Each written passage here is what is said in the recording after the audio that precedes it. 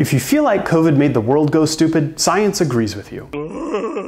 Long COVID can make your gray matter wilt away, similar to very bad diabetes, and come with conditions like POTS and MCAS. And one of the best things for it might be drugs like Ozempic. These have actually shown promise as treatment for promoting healing of the brain in mice with type 2 diabetes, which COVID can cause. And we're starting to hear reports like this from patients whose POTS went into remission when they took the drugs. But there's a price to pay beyond the pharmacy bill, so hear me out. Hear ye, hear ye! I'm Brian Crawford, and I've been treating chronic post-infectious illnesses for more than 15 years with natural medicines and breathing exercises. But I'm not opposed to my patients using prescriptions when it's obvious they are being helped by them, and this is one of those cases. And Big Pharma is not paying me to say this. I make my living treating the ultra-wealthy so I can give you the goods for free. I really just want you all to be smart and happy and look good in a swimsuit. These drugs mimic the action of a hormone your body already makes that helps you produce more insulin to drop your blood sugar, or feel more full with less food, so your love handles melt away like that ice cream you shouldn't really be eating when it's left out in the sunshine.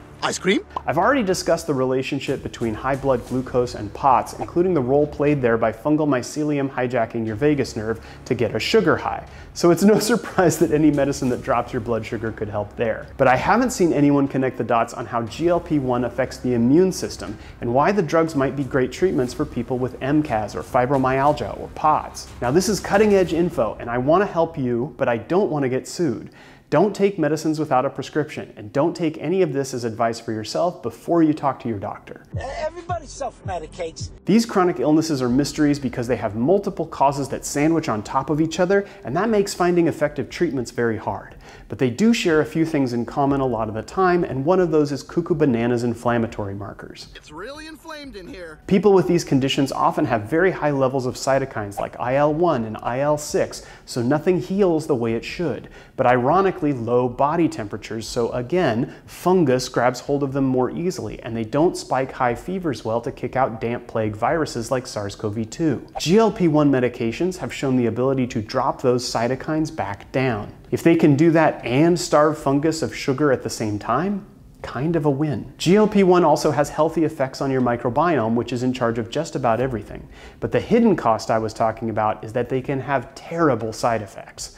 The most common ones are nausea, vomiting, and then either diarrhea or constipation. They can also get more medically serious like pancreatitis, and you have an increased risk of certain kinds of cancer. But wouldn't you love to have your cake and eat it too?